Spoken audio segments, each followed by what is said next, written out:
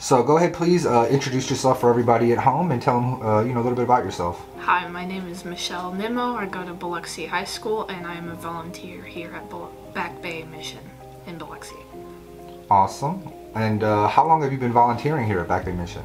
For as long as, my mom has worked here a few times, usually on Fridays, or times past 1 o'clock, after 1:30 when they close down for breaks and all that stuff. I come back and I volunteer to help watch and make sure everything's going well, or I'll stay here on Fridays. I think 50 hours or so or more I've volunteered.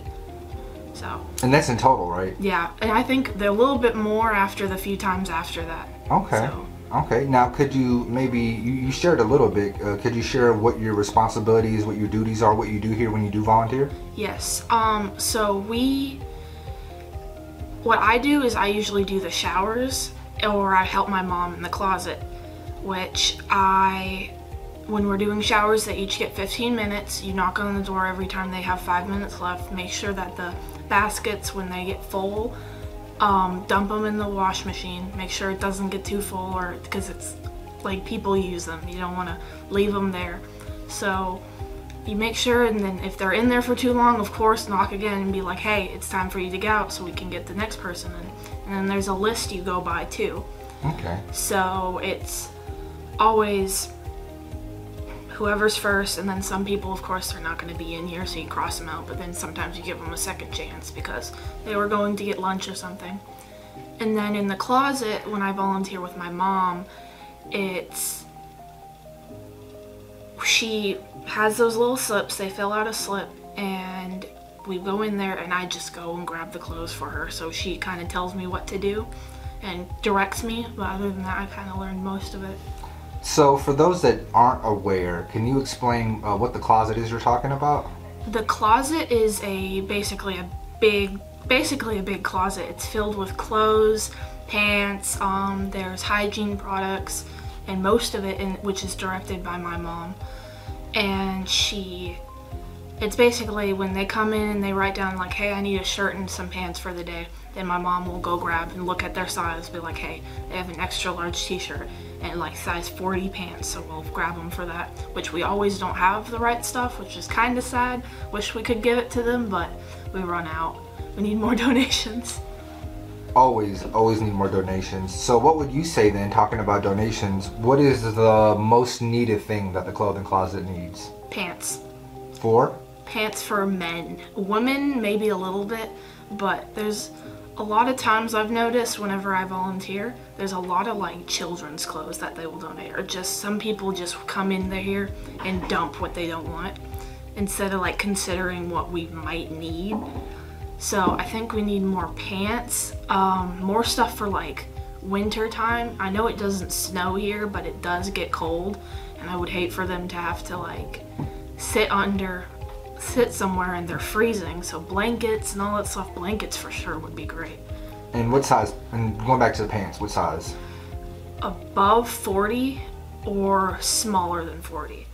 So of course, I'm not shaming anyone, but of course there are some homeless people who are a bit bigger, and then there's some homeless people who are very, very small and skinnier. So it's we need those small pants. So sometimes the kids' pants work out, but then again, it doesn't, because they're adults still. It doesn't fit them very well. But yeah, we have more of in the middle between those two sizes of what can fit. Okay, so let's switch gears for a second. Have you volunteered anywhere else before coming to Back Bay Mission? I worked at a baseball game. I did concessions for my aunt's mom. Okay. I did concessions, and I worked a cash register and all that stuff. And in Shreveport, Louisiana, I volunteered with my friends, or not my friends, my mom, a friend of my mom's, her wife. She used to make a huge meal and set out by the train station and feed it to the homeless. So I used to go feed the homeless with her. Oh, that's awesome. Mm-hmm. Okay. So you have a little experience before coming to Back Bay Mission? Yeah, I try to. I like to volunteer. Okay. So is there a particular person or a story or a memory that you have here at Back Bay Mission from volunteering that maybe helped change your perspective on something, or maybe it taught you something that you didn't know that you're going to take with you going forward? I feel like if you work hard and you put your mind to it, you can do it. Because I've met Sarah, which is the director now, right?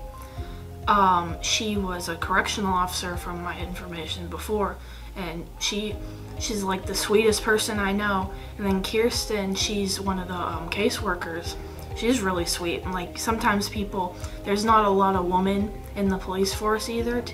So when I think about that, it was like, if I really think about it, I could become a correctional officer or something like that. And then there's homeless people too as well that work really hard. Like they'll stay after, they'll wipe the tables and help us clean up. Like instead of just leaving and be like, okay, I'm out. Like they'll stay after and they'll help, and they still work to make money to live, and they're trying. Like, so I feel like those people are the ones that show me that you can do more what you have right now because you are trying to work hard. Okay, so with that in mind, you're going to be graduating high school soon, right? Mm-hmm. What's your plan for the future? I would like to become a correctional officer or join the police force. So, I want to start as a correctional officer and maybe work up from there, because I went to a camp called Camp Rescue, and I volunteered. I wore fire suits. I volunteered for almost everything when it came into that, and I loved it so much. And one of the officers there even told me, they were like, if you come work here, we really need more people, especially women, because there was the only woman that I met in there was the warden. It was really cool. I thought it was really cool, and I was like, I think I'm fit for the job, and I really like it. So awesome. So it sounds like you kind of have a plan in place. Okay, so last question, and I hate to put you on the spot, but I'm going to. So if there's someone watching out there that happens to be in high school and they've never volunteered, or maybe their church group comes down here but they've never been before, yeah. What would you say to that person? Why would you say it's worth it to come volunteer at least just once? Because you're helping people. Like, I don't know, a lot of people and a lot of kids my age personally, they like to go out, they like to go have fun, and I hate to say this, smoke or drink and all that stuff. Me personally, I don't. I just really like helping people, and I'm a workaholic. I even have a job that I'm about to go after this. I just think it's for the best. I mean, you might not meet a whole lot of great people here, or you might not click with them, but it feels so good. Like my first time here, I was so tired because I was running around. I was like recently got out of my boot, which I had a broken foot, and I was so happy. I was like, oh my God, I feel so good. I'm helping all these people. They're all so nice to me, and they're glad that I'm helping them. So I feel like if you really, really want to make a difference and help people, you should come volunteer.